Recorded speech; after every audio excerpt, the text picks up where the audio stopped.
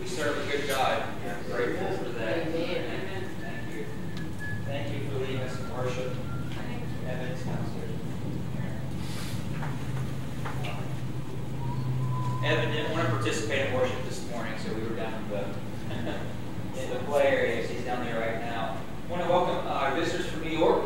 They're vacationing up here. And I've forgotten your names already, but we're honored to have you this week. One thing I love about pastoring here is that every summer we have summer people and we have certain vacationers that come. So you're always welcome to come to your vacation in the area. So honored to have you guys with us this morning. Just a quick shout out to Kevin and Bill. If you see the sign out there, we have a new church sign. We're in the process of putting it down. And I was here yesterday and they did 99% of the work. I went out there for 1% of the work. And there's huge rocks. And so Kevin and Bill were drilling down in there. So they worked admirably. And so there's still some more work to do, as you can see. I was amazed. I was thinking there has to be some prophetic picture in that. It has to be. Just the hugest rocks and the hugest stones right under the surface of the ground. And so just thank you to you guys. And so that's why the sign is like it is out there. We'll have that up whenever it's done. So you guys will like the sign. So thank you to you guys for helping and doing that on your own tuition. I called my wife and I said, I didn't tell you this, I called my wife and I said, I think this is going to take a long time. And I said, well, they seem happy to be doing it, so I guess it's okay. But just thank you guys for thank you for helping. Also, the diaper drive, Kevin, there's actually some money that was given last week for that. We're doing that. There's diapers downstairs we're taking to the Pawcatuck Neighborhood Center. We also took up some money last week. We'll take up some more this week, just designated as diapers. And I guess Kevin's going to make the BJ's run. There's great deals there. And all of that's going to the Pawcatuck Neighborhood Center. Okay, so that's through this week and next week for June. So before the kids go, Phil's going to be sharing next week about his adventures to Peru. And our 5th Sunday is Mission Sunday, so we're going to be taking up an offering for him. And we look forward to hearing about all that God did in your life and your ministry while you were there this time around. He's filling in for Mary. Mary's in Texas this weekend, so thank you for being ready to help out so the kids can go to their classes. Thank you, gentlemen, for helping.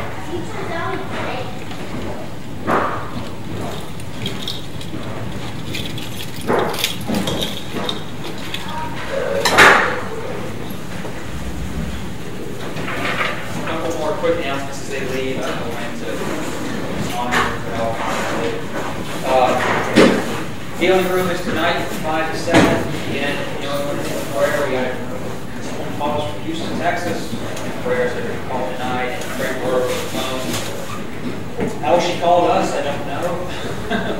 But she called us. And so if you know anyone who needs prayer, healing, anything deliverance-wise, 5 to 7 here on Sunday nights. Prayer is Tuesday night at 7. I always love prayer because there's a different expression every week. It's not the same every week. And I like that. It's not stale. Each week the Lord shows up in a different way. And we're always blessed. I always leave 9 out of 10 times that have really met the Lord. And so if you're able to come Tuesday at 7 for prayer. I did mention Phil's going to be sharing next week about Peru. Tim Dalvanis will be with us here the 14th of July, and 21st of July is our picnic and water baptism. So I'm doing a class on the 14th if you're interested, which I know some of you are. Some of you aren't here today, and I'll be meeting with you separately. So if you're not able to be here on the 14th when I have the class, just come see me. It's just a policy I have. I don't like to baptize you just without explaining what the Scripture says. I don't want to just dunk you and have you wet. You have no idea what you did.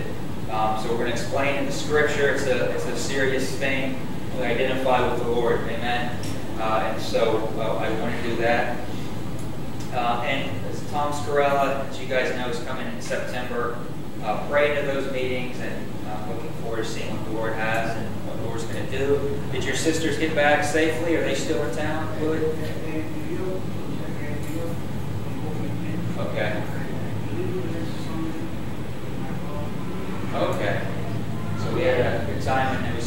talking to them last week, and one of them's all from Nigeria. One lives in the UK, and one still lives in Nigeria. And so I just love different expressions in the body of Christ from different parts of the world. The body of Christ is global. Amen. Amen. And I really appreciated what they brought. Is everyone okay temperature-wise?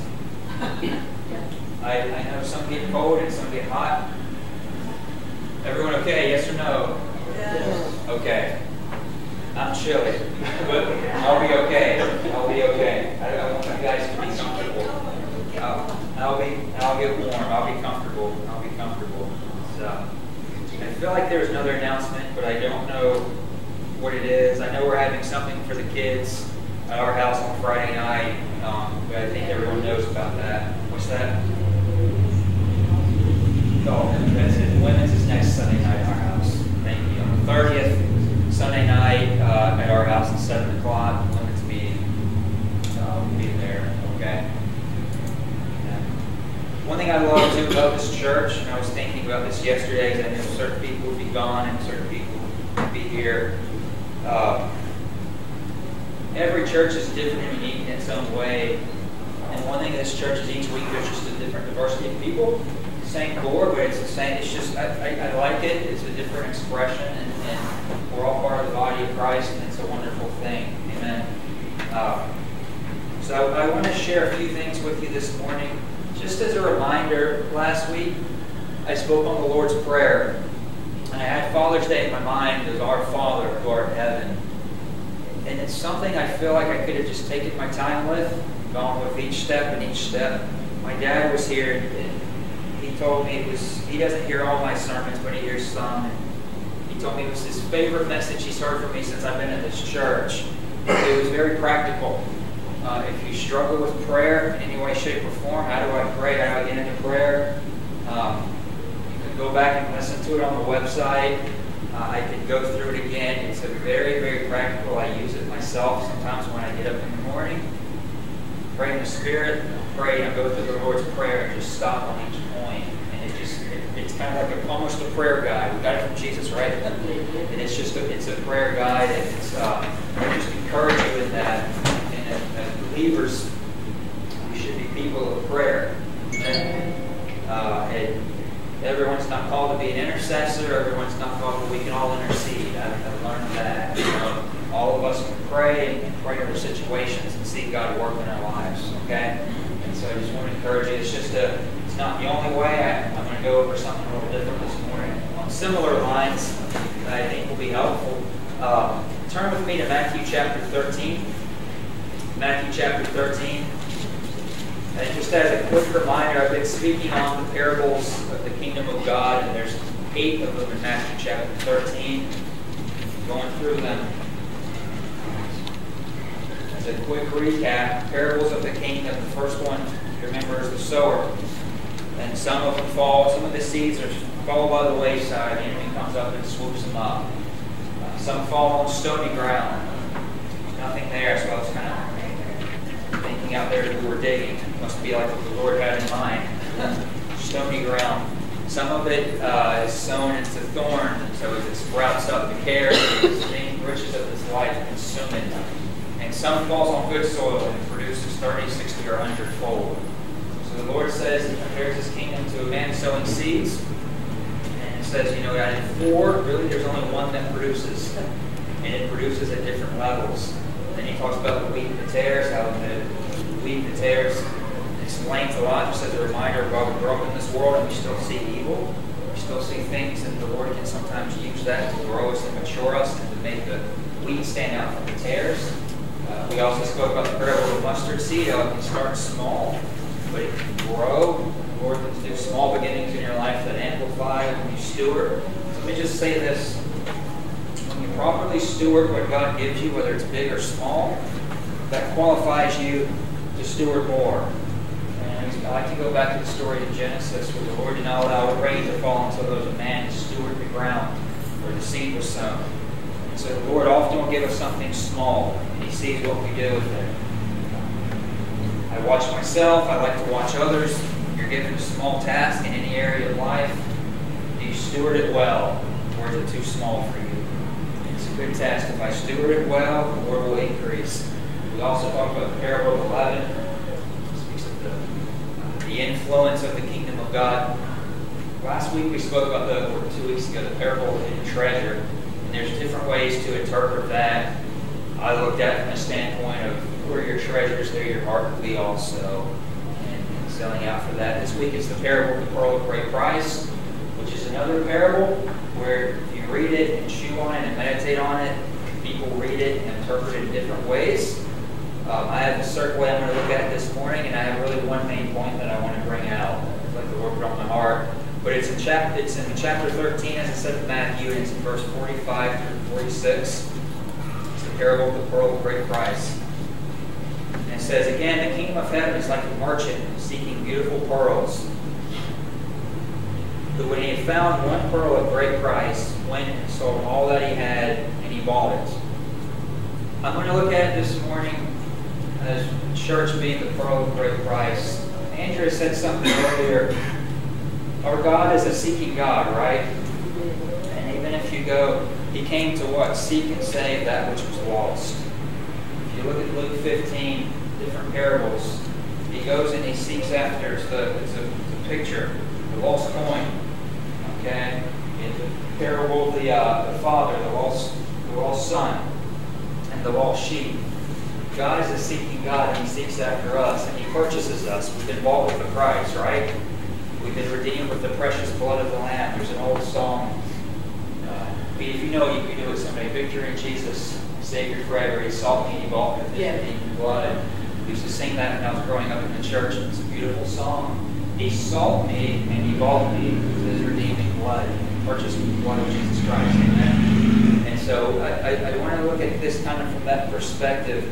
As a quick background, the pearl. Sometimes I like to read stuff about history and context of Scripture because it's fascinating. Pearls were so valuable, it's like the diamonds today, that what people would do. And I read this from a reliable source, but I have a hard time believing it, but I do. They would take themselves, they did not have the modern equipment we have to go in, so they would practice just not breathing, see how long they could do it. They would weigh themselves down in something, go down to the bottom of the, usually like the Indian Ocean, the Red Sea, or different seas, excuse me, not the ocean. And they would go down, hold their breath as long as they could, and search the oysters with the shell in it, with the pearl. Because if they found that pearl, they're going to be filthy rich. So it's like if I have nothing to lose and I'm poor, they would go down and search for those pearls. They were so valuable that the Romans and the Egyptians would actually worship the pearls. You remember reading in Timothy, Paul talks about how women would adorn themselves with pearls. There's different stories of different princesses. They would wear certain pearls. Remember in the book of Revelation, it talks about the 12 gates of the city. Each had one pearl there. Sing that, even the pearly gates will open. There's another one that he does. It's a picture in the Scripture of something that's valuable. What did Jesus say? Don't cast your pearls on swine. For swine. It's something very valuable and something that's not valuable. And it's rather interesting to read all of that and to see it in the Scriptures. And it was a very valuable gem. Let me say this, and I'm going to give you some more context to kind of get where I'm going to get at. The teacher in me sees a lot of different ways and areas of truth you could look at with this. I'm going to just highlight one, and I won't be too long with it. But a pearl forms, it's an oyster. I actually have a book at home. It's on the parables, all the parables in Scripture on the cover of it. It's an oyster with a little pearl in the middle. That's how he's got the cover of his book. And the pearl is formed when there's an irritant that comes in, sand or something, into the oyster.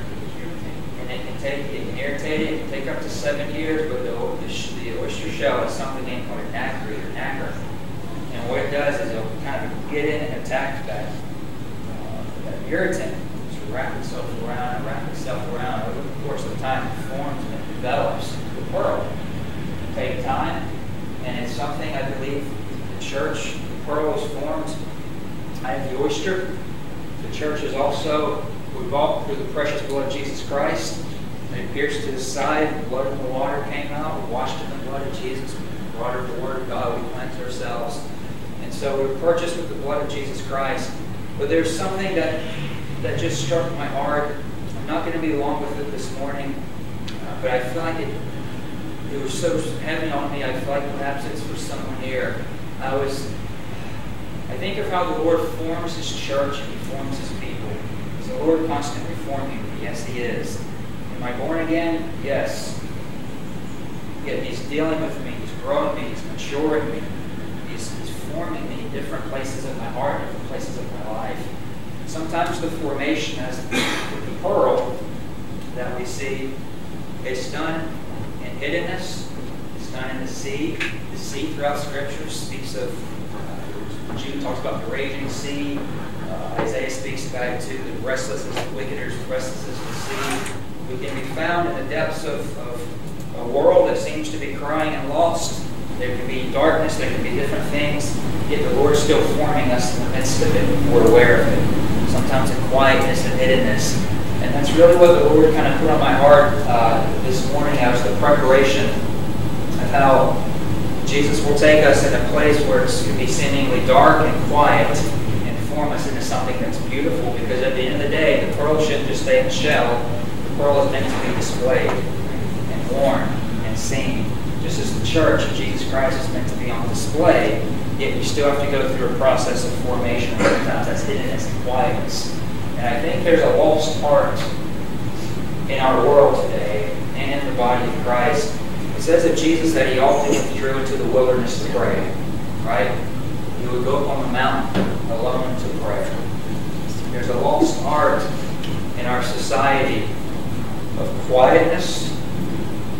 And when I speak of what I'm saying now, there's a difference between loneliness and solitude. I'm not speaking of loneliness. Well, I feel so alone. Talk to Erin about that. She's a counselor. But there's a difference between being alone and loneliness. The art of being alone and meeting with God is what I would call solitude. And it's a lost art. It's not the only way to meet God. It's not the only way the pearl is formed. It's not the only way we're formed. But it's something that we've missed. I was looking today, or this week, there's a study out, and there's I don't know if this is a trend. There's a young person that actually had a worm growing in the back of their head. Has anyone heard about that? It's a bone.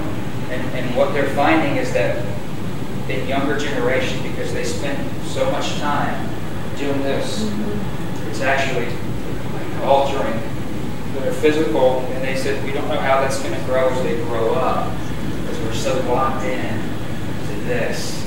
I was speaking to someone recently. He said, I don't have a smartphone, because if I do, I'm going to be on the internet all day. I'm not opposed to that. I say this, Martin Luther had the printing press, the church today has the internet, and we can reach the world with it. You know, we put messages on our website, and I will get emails from someone in Kenya who's been listening to it. Okay, the kingdom of God can grow. God can use technology. I'm not opposed to that. Don't hear my sermon this way.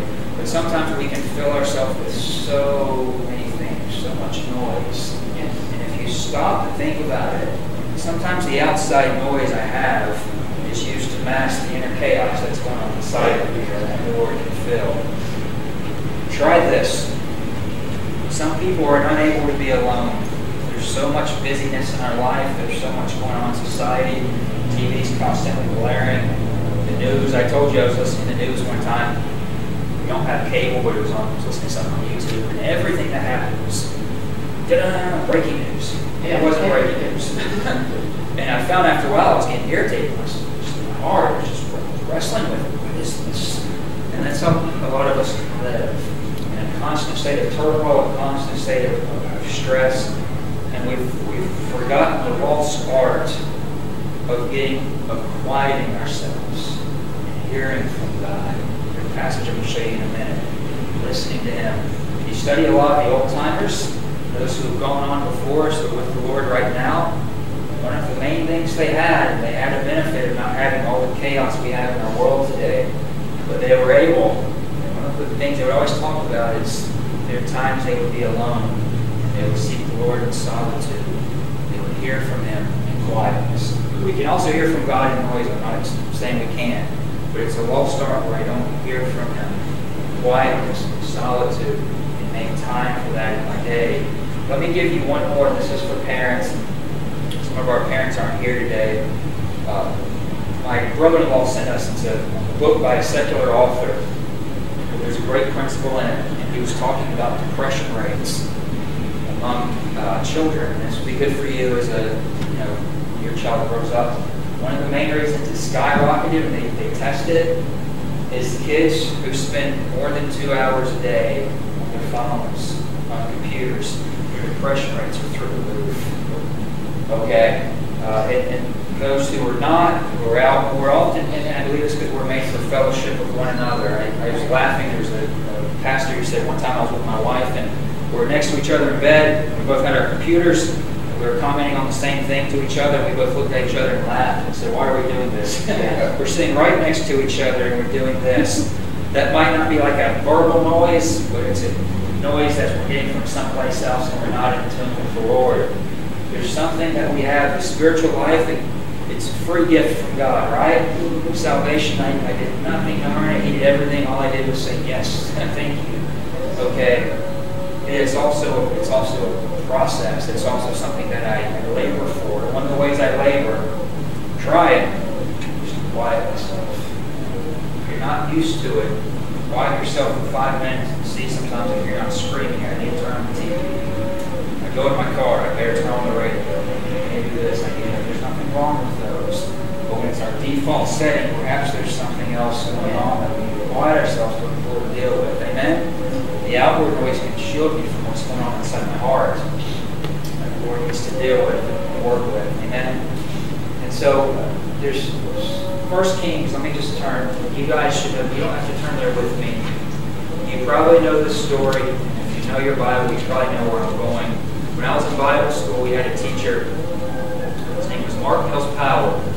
He was the most prototypical British man. I'm sure your sister was here today. He was just I love. He was a wonderful man. He was a charismatic Episcopalian, actually. He was glad, and he would teach our class, and he would always say this before we started. He said, "You need to learn the sound of sheer silence."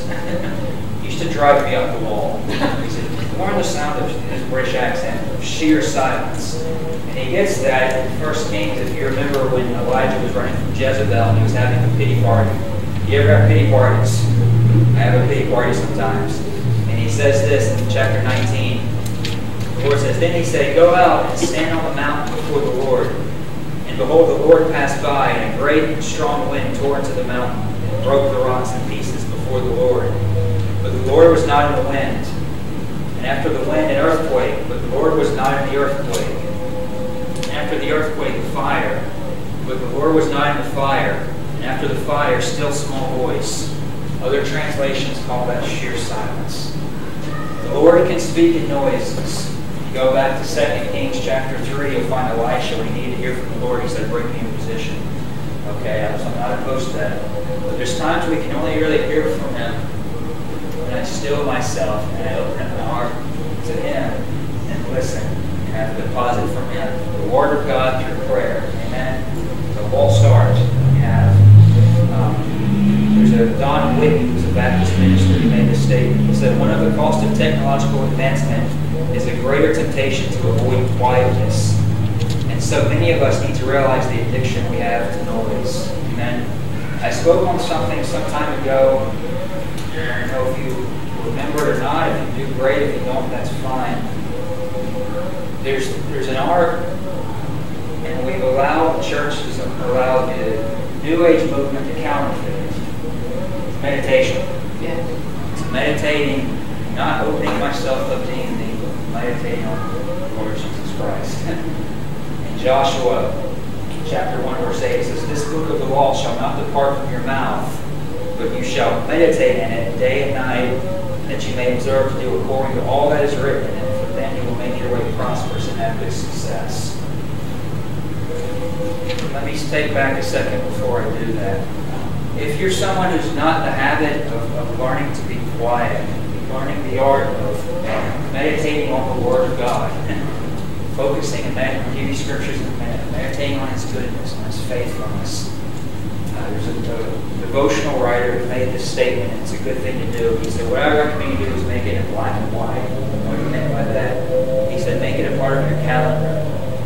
So some of us have such hectic lives, such busyness.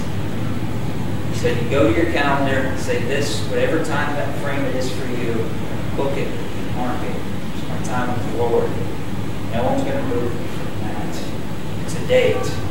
So if I have something and I write it down from this time to this time, he really says, hey brother, let's go get coffee. Man, I can't. I have another appointment I have to meet. It's my appointment with him. Oftentimes we can put that aside for other things. I'm just as guilty as well. But it's just a principle or it's a thing. So sometimes we have moments when I make my time and I set it for God and I go into that secret place with him. I go into my word, into the word of God. I go into prayer and my mind is filled with chaos. My mind's filled. You know, I had that happen to me this week. I had a situation at work that just really upset me. I was coming here yesterday. It was like, Lord, I can take care of this. Just staying on me. That happens to all of us, amen. And so if I take time to really focus and meditate on the Lord, and meditate on him, I'm going to read some passages to you. It says in Psalms chapter 19, verse 14, it says, let the words of my mouth and the meditation of my heart be acceptable in your sight, O Lord, my rock and my redeemer. That's one of my favorite prayers to pray. Psalms chapter 19, verse 14. My favorite prayers. Lord, let the words of my mouth when I speak, and Lord, the meditations of my heart. It was Rick Warren said, everybody meditates. We just turn it over to the New Age, so I can't do that. I'm either meditating on the Lord, or on his goodness, or on something, or things start rolling in my mind. It says this in Psalms 104, verse 34. It says, let my meditation be pleasing to him. As for me, I shall be glad in the Lord. Philippians 4:8, one of my favorite scriptures. Finally, brethren, whatever is true, whatever is honorable, whatever is right, whatever is pure, whatever is lovely, whatever is of good repute, if there's any excellence, anything worthy of praise, dwell in these things. I've shared this story here before, but it's worth reminding you because I don't know if you remember. There was a minister in England named Malcolm Smith. And he was just a prodigy, just a genius of a man. I think by the time he was 16-year-old, he memorized the Bible. And he was in Bible school. And one of his teachers, no, it wasn't one of his teachers, it was someone who came in who really had to walk with the Lord. And he said, young man, you know the letter of the law, but you don't know the spirit. You don't know the spirit of the word. And he said, what do I do? And he said, the guy in town, he said, go to this town. He went to this town. He never saw the man again, but he went and found himself looking into a farm. And he found a cow in the middle of the pasture. He just watched the cow for 10 minutes. I shared this here before. And he watched how the cow chewed grass. And I shared this here before. Someone told me afterwards that cow, I think, has 7 stomachs. And he said he watched the cow chew and chew and chew. My granddad used to do that. He lost his teeth, so we would eat. We always kind of joke. We'd all be done, and he'd still be chewing on his second bite. He would chew. He would chew. The Lord spoke to his heart. He said, that's what I'm talking about. Meditating on the Lord. What does it mean? It means I go into the scriptures. Lord, I've got a million things on my mind. I've got chaos on the inside of me. It's easy to strike that chaos with noise, but I need to come into a place of sheer silence where hear the still small voice. So I take a scripture. The kingdom of heaven is like a man who sowed good seed in the field. Meditate on it and chew on it. Go to the Psalms if you're not used to doing it. Go to the Psalms, chew on it, meditate on it. Something I'm learning about myself. I heard it from someone else, and I'm learning it myself as well. We do the Bible reading plan, at least I do it. I hope some of you are doing it as well. It's good and healthy, and I like it. Read through the scriptures. It's good. But there's nothing like taking just a passage, just a chapter, just a book, or just a verse, and just chewing on it and not moving from it. Going into my quiet place, just chewing and chewing and chewing until it becomes alive and like the cow constantly chewing over it, meditating on it, regurgitating it. Keeps growing layer by layer by layer. Opening up myself. There's no outside chaos and noise. The only thing I'm opening up myself to is the Lord, His Word. Amen. One thing that's counterfeit, they say in meditation, is I empty my mind. No, you don't. You fill your mind. You renew your mind with the Word of God. And you focus and you dwell on His goodness. I'm going to give you a couple other scriptures if I wrote them down. Psalms Give me just a second to go through the Psalms because these are good. It's a healthy and it's a good practice to learn the art of silence, to learn the art of being alone. Jesus often withdrew into the wilderness to pray. And there's a formation that happens when I'm alone that can happen in no other way. Do you know when I feel the most refreshed? Actually, there's two times I feel. Sometimes I feel refreshed when I'm going out to lunch with him and we've talked about the Lord. We've gone over because I need the body of Christ. There's times I can come into this sanctuary here alone and the Lord just comes in. It says it's the Lord, it's the hand of the Lord is upon me. The only thing sometimes it comes with a heaviness, just Lord. And I meet him, and it's just me and him here, no one else. And I'm just praying in the Spirit, walking around. No one around, and I can leave, and I can feel like a brand new person. I feel like I've taken a shower in the Spirit. The Lord's just washed over me this morning because I'm made for that. Amen. I'm also made for interaction. I'm also made for noise. I'm also made for worship, like it says in Elisha, but I'm also made for silence. Disregard that, you lose a part of your formation. And God intends for all of us. And then spiritual development is not just this, that, or the other. Often we have strengths and we just say, do this, do that. There's a wide segment of things. Some people excel in some areas where others don't. And that's where you need the body of Christ to come in. I do really well. I said this to you, I do really well in silence and being alone with God. Just do good with it. Some people don't. Some people do. And I go back to another Bible school story. When I was in Bible school, we had a guy passion to the Lord, and he was as loud could be. He was from Trinidad and Tobago. Loud could be. And I learned to meet the Lord in the loudness that this man carried as well. Amen. I can meet the Lord. Does that make sense? In different ways. And now I'm focusing on this. And so Dr. Bruce Demarest said this. He said, a quieted heart is our best preparation for all this work of God. Meditation refocuses us from ourselves and from the world so that we reflect on God's work, His nature, His ability, and His works, so that we prayerfully ponder, use, chew on the words of Scripture. The goal is simply to permit the Holy Spirit to activate the life-giving Word of God. I'm going to make one more point, then I'm going to wrap it up. One thing that technology gives us, one thing that the busyness of our world gives us, is if we're not careful, we allow other people to think for us. My opinions on God, my opinions on the Word of God, my opinions on what God can and can't do is formulated by someone else. And a good example, I was talking to Willie's sister last week from Nigeria, and I heard really bad stories about things going on in Nigeria with Christians there. News, and I talked to her. I said, how are things going in Nigeria?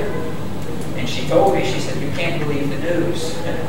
She said, things are good. They're targeting one little thing. She said, they're just trying to create chaos and conflict. And things like not that there's not something to pray for, but it wasn't to the level I thought. And if we're not careful, we can allow this person or that person or this or that or the other to do all of our thinking for us. And before long, my thoughts on God, my thoughts on the Word of God are formulated by the ideas and positions of man who may or may not be walking with God as opposed to the Word of God. Amen? And I start to worry, I start to dwell, I start to think. We had our, I don't know why I'm getting into this, there must be a reason for it, but when our new superintendent from the Assemblies of God came to our district meeting about a month or two ago, he used one certain guy on TV. He said, you pastors would be good to go on a news fast, basically, from certain commentators. The point is not that they may not be good, it may not be this, but if I'm not careful, I can allow my world to be influenced, shaped, and molded by everything going on, rather than the Word of God. And it's important to know what's going on. I can't be salt and light to the world if I don't know what's going on in the world, right? I have to be aware, or I can't speak to it effectively. Relevant. But I have to have that, but I have to be what's going on. Jesus often withdrew, and I come back, Lord, what does your word say about this? If I feel like the Lord speaks something to me, can I validate that word of God? What are you saying? What are you doing? Amen? It's a lost art. I've shared on some before, and there's probably some here needs it because I felt secretly that for the most part. Let me wrap up with a couple other things about the pearl. It's also made of beauty. pearl is a gem that reflects light and gives light. And he said the pearl can reflect the rainbow. Rainbow is something else. It speaks of the covenant of God. Amen? And there's a chapter in Psalms, and I can't remember it. There's a picture of Jesus speaking to his church as prophetic. And there's the woman, and she says, glory is within. She wears a coat of many colors, just like Joseph. We're called to be salt and light. You're the light of the world. City set on the hill cannot be hidden, right? There's a certain glow and a certain light. One of my favorite testimonies we've gotten here is Marjorie told me one day that she went to the mall. I believe this was the mall. And someone said, I think I can tell you're a Christian. You seem to glow, you seem to shine. All of us should be envious in the Lord for that. Lord, I want someone to say that to me, because there's a certain shine that comes on you. When I can find myself hidden in a place where the Lord's just formed me and wrapping himself around me. Sometimes there's irritants, just like I said before, there's an irritant that comes with the oyster. Sometimes irritants as well can be a good thing. And the irritants can shape it. And, you know, the pearl was supposed to be a gem that doesn't have no blemish to it. There's no blemish. And they said if there is a blemish to it, there's a certain thing they can do to clean off the blemish. It's supposed to be a reminds me of a church without spot and wrinkle, washed in the blood of the Lamb. Ephesians tells us about. And it's a pearl without blemish, and it's formed and molded. And sometimes the irritants are the shape and the beginning and the foundation of a beautiful pearl that the Lord forms. That's His church. Our natural default is to run from irritants. I had an irritant at work this week, like I just said. Real irritant.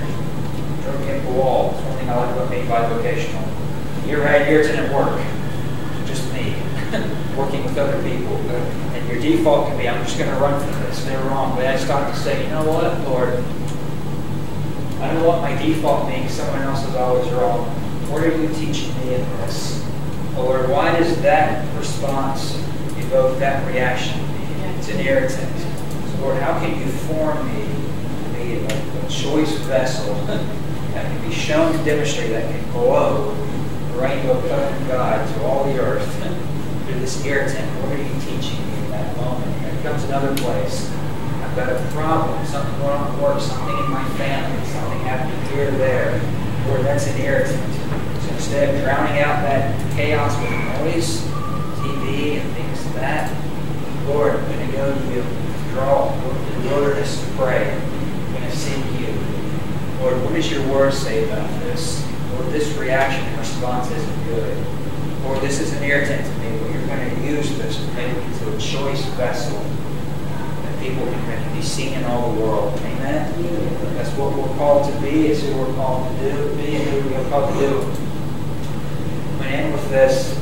Pearl and light, I said that. Pearl without blemish. Another great truth in that. The pearl also has, this is my last point, tremendous unity. There's different layers to it. It's one unit. And I don't think it's an accident. It says he went out seeking for beautiful pearls, and he found the pearl of great price. Remember last week I said, our Father in heaven. Not my, but our. No room for selfishness in my prayers. When I consider who I am in God, it's not just me. There's a layer here, there's a layer there, there's a layer there, there's a layer there. Because He's forming, molding, and shaping all of us together, is He not? Amen. When He does that, He forms us the pearls, but He makes us into a pearl that's seen in all the world. Amen. In those times, the powerful women, the emperor's wives, they said the emperors would actually show their great wealth. They would garner the pearls, put them in vinegar and drink it to show how wealthy they are. The pearls were millions and millions and millions and millions of dollars. They went all over to the highest and best places. Every place you go, the church and our influence should carry every sphere of society. Amen? It was like a pearl. Lord, we thank you that you're good. Lord, that you're teaching us good things. Father, I pray, my prayer for us as a people, Lord, my prayer for us as a church, is, Lord, you would teach us, Lord, the art that's so hard, it's harder today than it's been in the past, Lord, of quieting ourselves in solitude, to be with you, to meditate on your word, to meditate on your goodness, Lord, to allow ourselves to be formed in quietness and hiddenness, the irritants, Father. that we can be a choice vessel and pearl that you desire to show in all the earth. Jesus, we love you, we honor you, we say, confess you are a good God and you're faithful. We bless you. In your wonderful name we pray. Amen. Amen. Amen. God bless you all. Thank you for coming. Visitors, there's also snacks and things downstairs. Come down and hang out for a little bit if you're able to, with coffee. So God bless you all. Amen.